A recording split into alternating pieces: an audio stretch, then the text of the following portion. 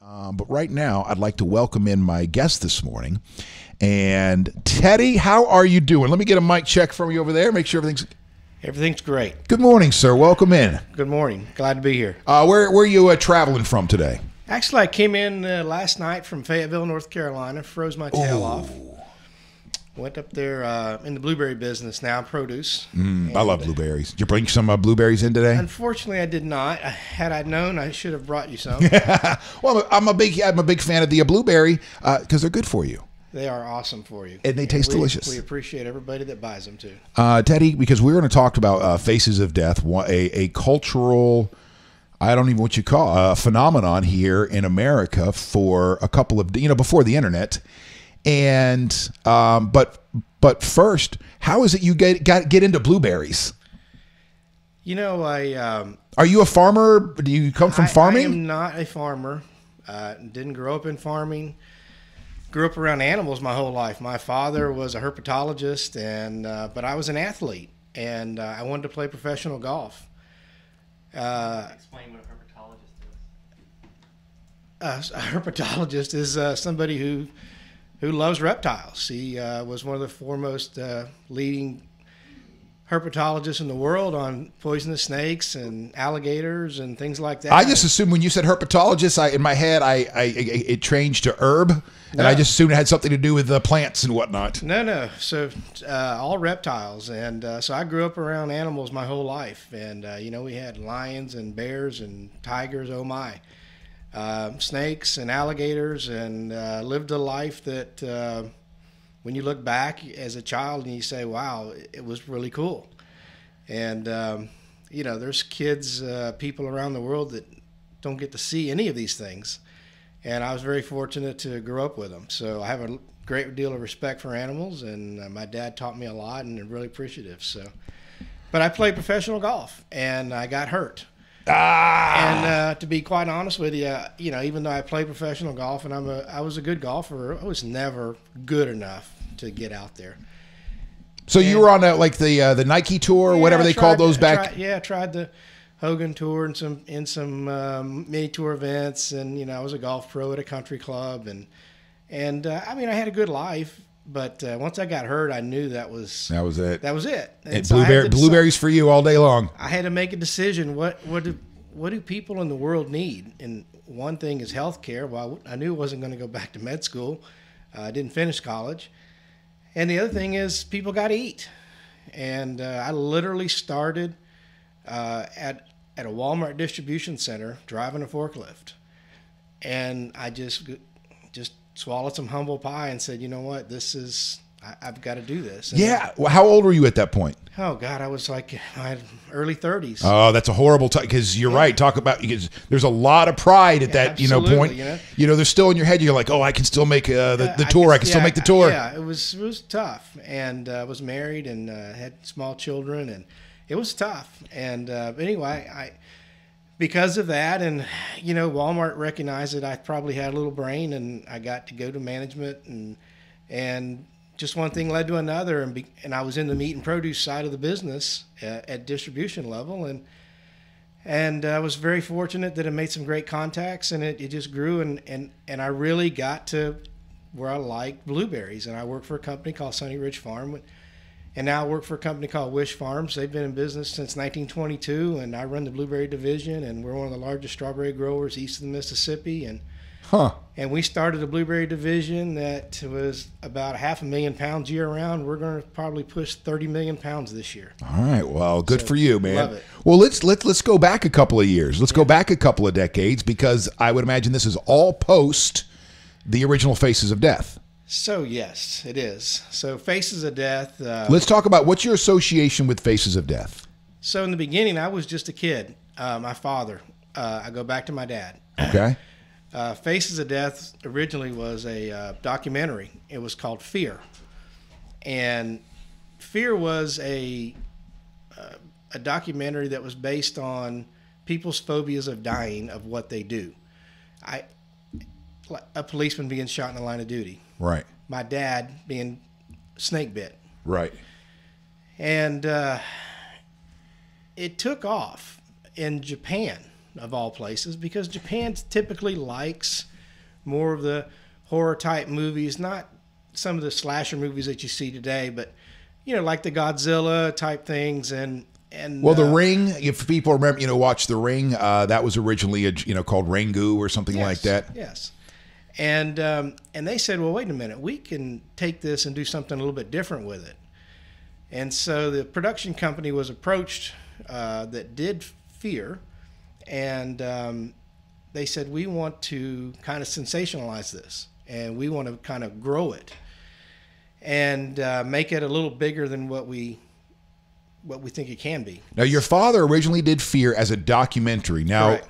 The footage that was in the original Fear, was that all real footage or was that reenactments? All that's real footage to my knowledge. Okay. Yes. All right. But now I don't want to get people to get confused, because we're getting Fear predates Faces of Death by just a little bit. Correct. And then it takes on a life of its own from there as they start to pepper in reenactments, come to find out. Yes. Son of a...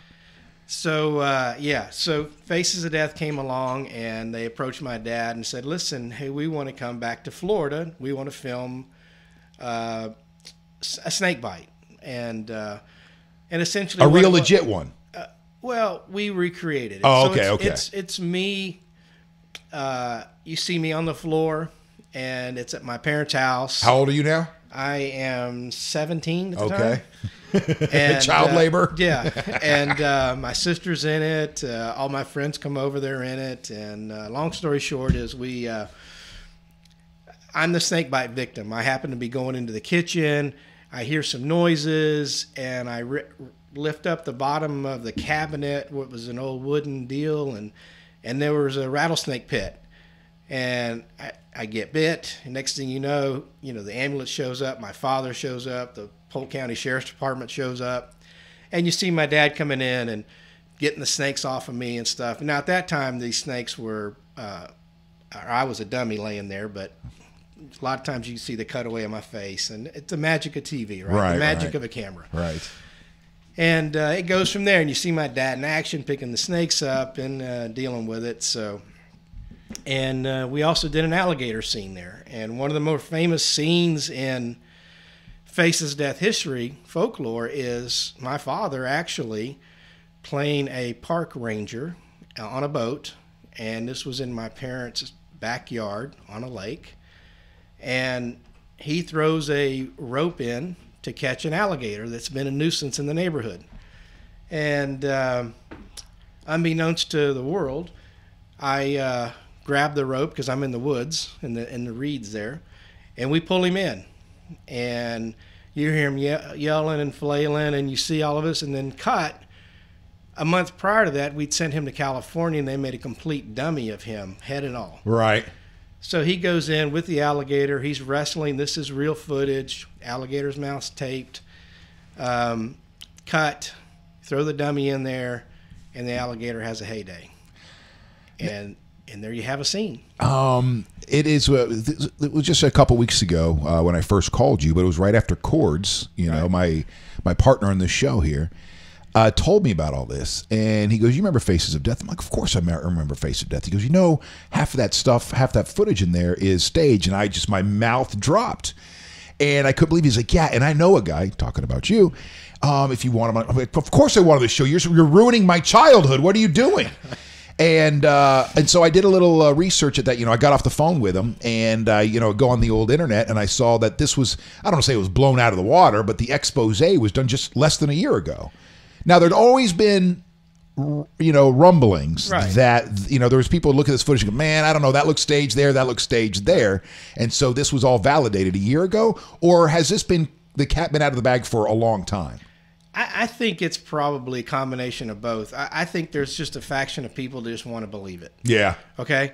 And that's great. I will tell you that in making of Faces of Death 1, 2, 3, 4, and the worst of Faces of Death, which is a compilation of all four of those, we recreated a lot of footage. We bought a lot of real footage. I mean, there's boat accidents and things like that. But we created things like, I did the Rodney King beating before there ever was a Rodney King. Before beating at Rodney King was cool? Yeah. I mean, you know, I unfortunately for him, it came to fruition. But we created this thing in Los Angeles where we had a neighbor with an old style on his shoulder the very first video camera, and the police pull over this Hispanic and they just beat him up. And this guy's got it on footage, and he turns it in, and you know, we've got the fake news guy there, the whole 9 yards, and it just. And you were also fake news before fake news was cool. Absolutely, and so it's you know, we did things like magician, you know, having the spikes of death, and I just remember being in my office one day, and I said, you know, and I love magic. There used to be a place in Los Angeles called the Magic Castle, and all the magicians would go there and practice their trade, you know, in front of other magicians, and it was a kind of a cool club. And I said, after leaving there one night, I said, well, you know, what if one of these things went wrong, and what would happen? You know, this guy's supposed to leave and, you know, escape out of this thing, and it doesn't happen. Right. And so we said, well, let's just do one. And we did. We put the magician in there, and we got the girl, and all of a sudden this spikes of death's going to come down. He's supposed to have escaped. Well, he doesn't get out. I truth be told, I have to let you know, I don't know if I told you this when you and I first talked. I've only seen one scene from the original Faces of Death. I think you told me that it bothered you so much you left the room. Yeah, I was a sensitive kid. I'm still, as a man, I'm still sensitive. You know, that is not my thing. I don't watch horror movies, right, you know, and whatnot. I didn't, you know, that wasn't my thing as a kid either.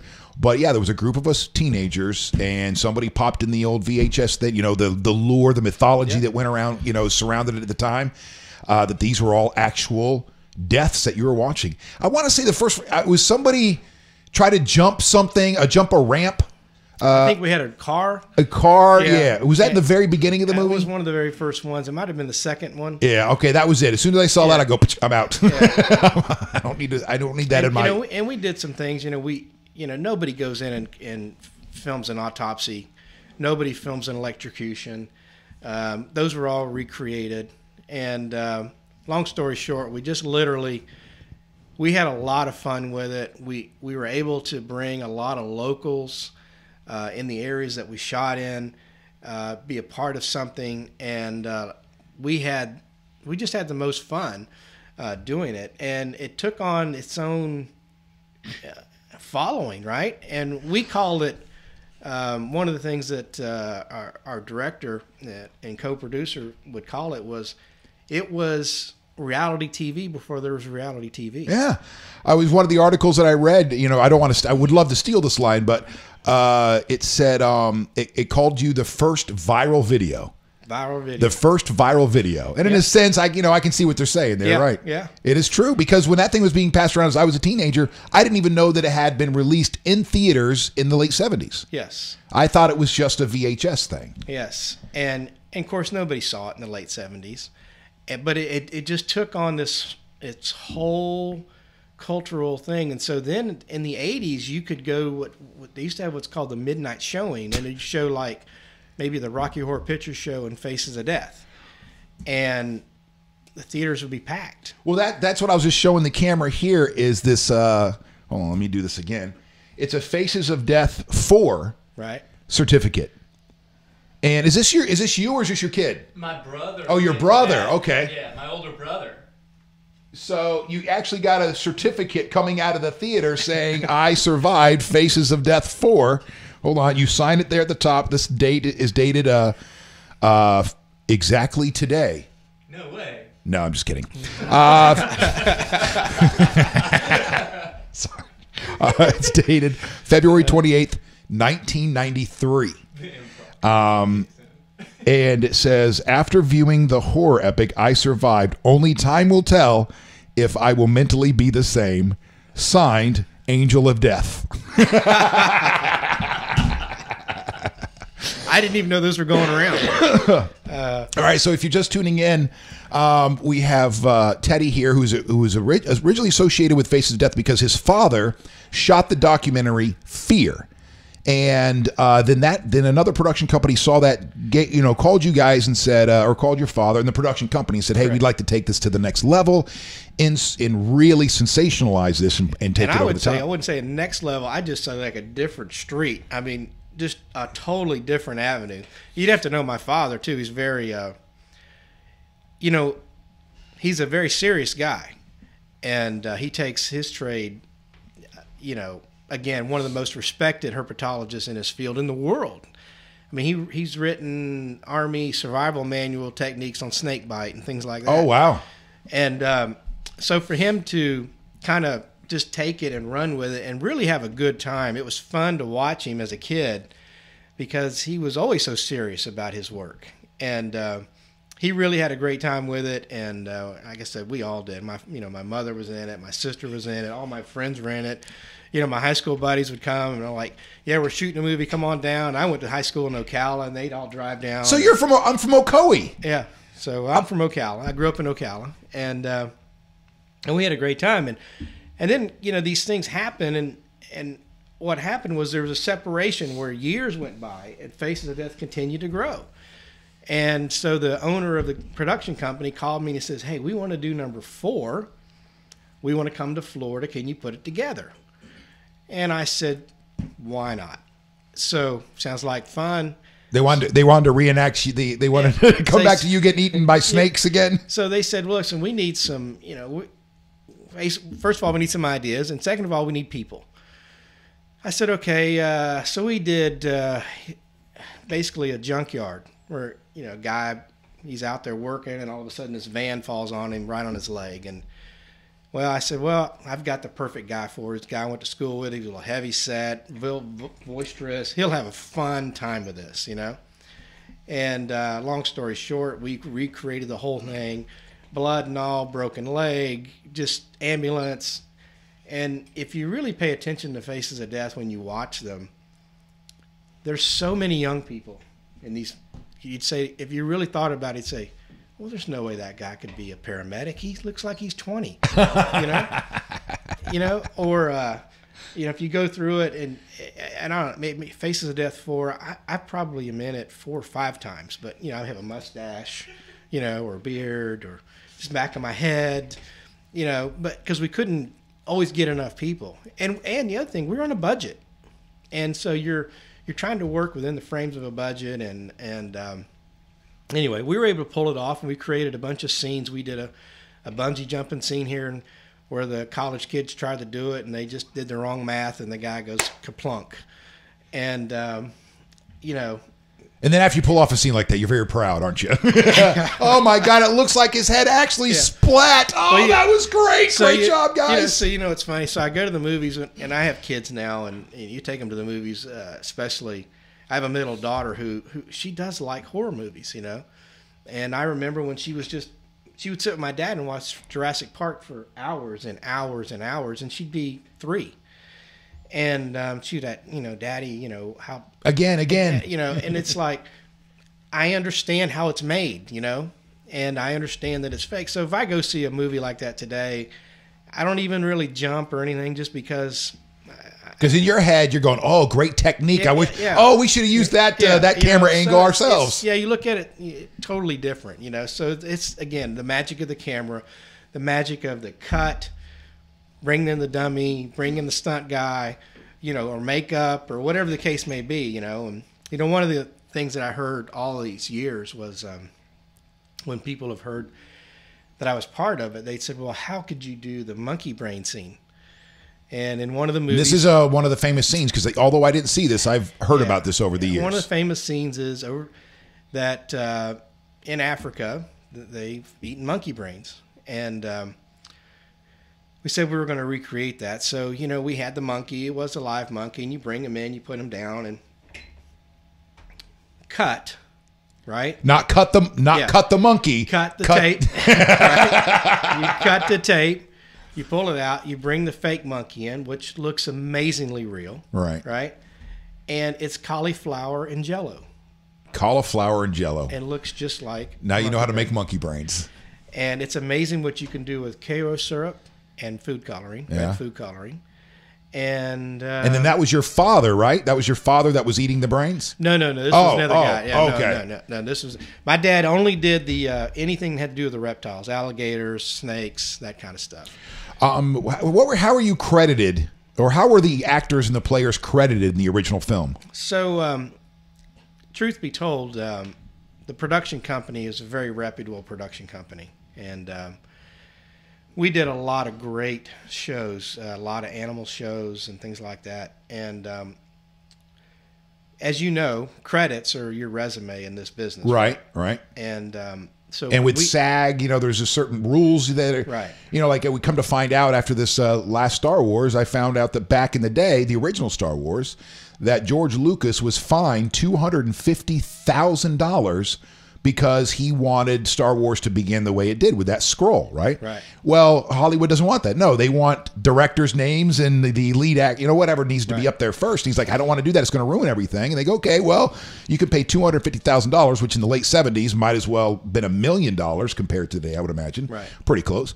And then he was kicked out of the Directors Guild, or he had to resign from the Directors Guild. But anyway, so back to... So what we did was we all agreed, because we were very proud of all the really good stuff that we had done, that we wanted to create a separate entity.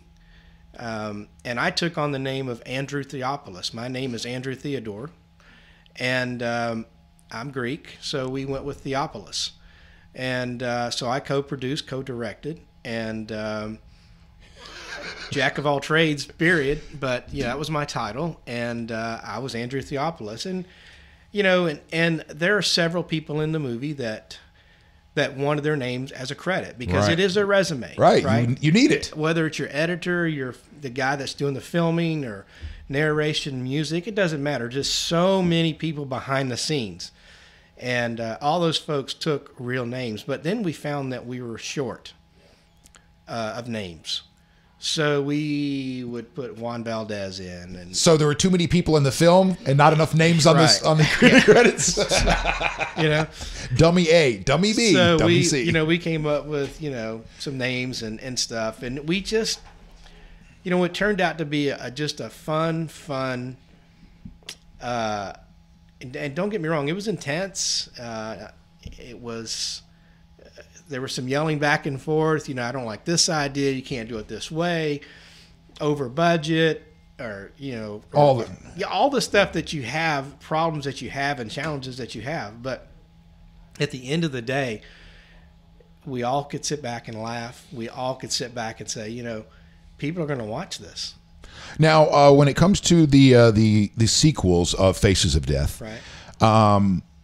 At what point was it known, when the kids were going to see Faces of Death 4 in 1993, were they going knowing that this was all set up, this was just more of a horror flick than anything, or did people still in 1993 going to see Faces of Death 4 think that the footage that they were seeing was real? I think they still thought it was real. Okay. Yeah, I really do. And I don't think it's still, back in those days, obviously we didn't have the internet like we have it.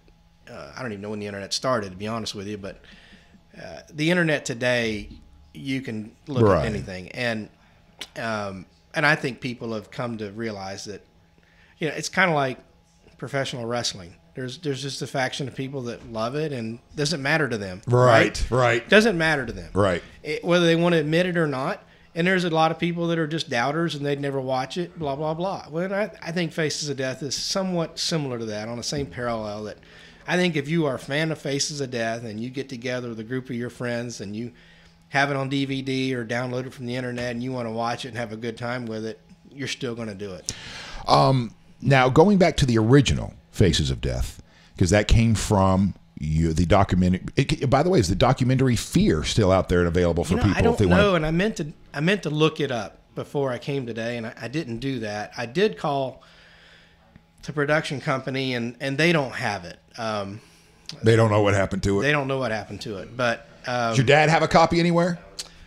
We've looked. Yeah, we have looked. My dad is in his 80s now, and his health isn't what it used to be, and his memories are great, and we sit back and watch a lot of these things that he used to do, and I wish I could find it for him. I really do. Yeah. So I'll continue to look. We did a show years ago when I was a kid. I just happened to be just a helper, but it was called The Rattle of Death, and it was a very really good show on back in those days there was Animal World and Animal Kingdom, and or Wild Kingdom, I'm sorry, and Marlon Perkins and all that. And my dad did this one called Animal World, and it was about how snake venom is produced and anti-venom, and they did a show with him in it, of catching rattlesnakes and processing the venom and all that stuff. And so as he's gotten older and retired, and his reflexes aren't what they used to be, you certainly don't want to mess with poisonous snakes. So but I've tried to find some of these things and put them together for him so he really can see it. I think people take things for granted. I certainly take my golf career. I have nothing left in my golf career, Right. Can you get out and play recreationally? Oh, I play a lot. All right. I play a lot. All right, why don't you get out and play then? I'm still a good player, and Are you shooting in the 70s every time you go out? Yeah, I think so. Yeah. Okay. Yeah, I think so. I'm just sizing you up, in case you ever get out of the links. I need to know. I need to know some stuff. Well, let's go back really to the original Faces of Death, and it is some of that footage in there, actual real footage. Absolutely. Okay. How do we know when we're watching the original Faces of Death? What's the real footage and the stuff that you set up? That's a great question.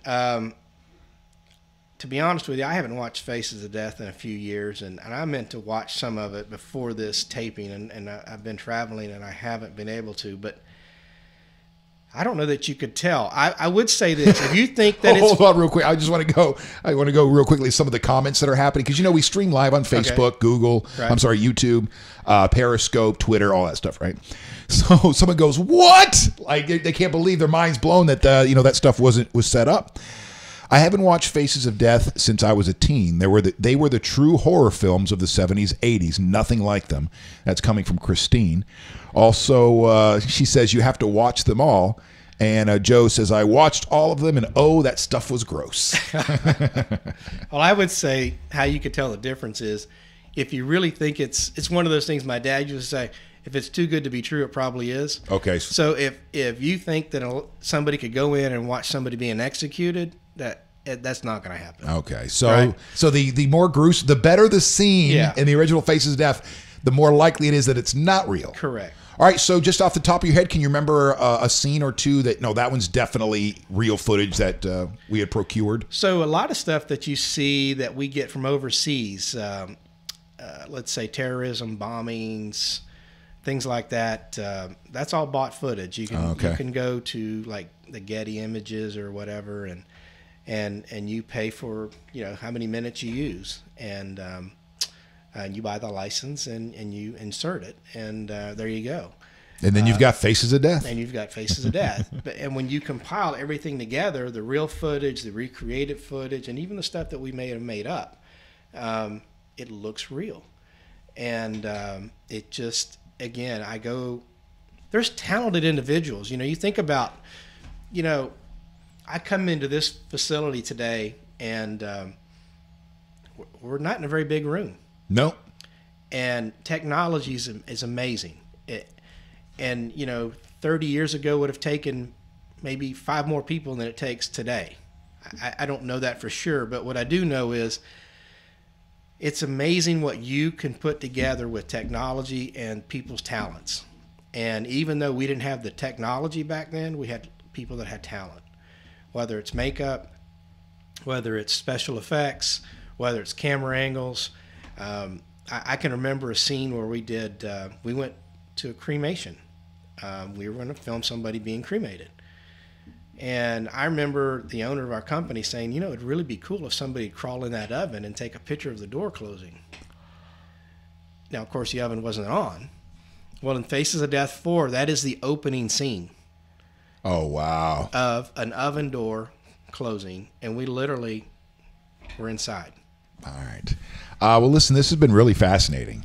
I appreciate you coming in today. Had a great time. Especially for those of us of a certain age, Faces of Death is, I don't know, it was part of our upbringing. Whether you were like me and walked out of the room as soon as the kids popped it in, or like most normal kids, you stayed there and you watched the entire thing. It's funny, as one of the times when we were kids, had some people over, my sister, I'll never forget this, and I had to walk out of the room because my sister and I were laughing so hard because we knew what would happen. We knew how this was filmed. And I remember one of my friends saying, "Well, your dad's in the next room. How did he get eaten by an alligator?" And anyway, Well, we're looking forward to see you in Faces of Death 5. I hope we do. I hope we put one together again. So it was fun doing it. And is it still the same production company out of Japan that calls you for this stuff? They still Yeah. own all the rights to it? And Yeah, they do. As far as I know, again, I've kind of lost touch with it. I've been out of the television business for quite a while now. It was fun. in the blueberry business. In the blueberry business. So eat blueberries. I will. I'm a little bummed that you didn't bring a bushel of them. I'll bring you some next time if we do something like this again. All right, when we go play golf. I'll go play golf anytime. All right, when we go play golf, we'll bet blueberries. You got it. All right. Thank you very much, Taddy. Hey, thanks. You guys have a great day. All right, you too.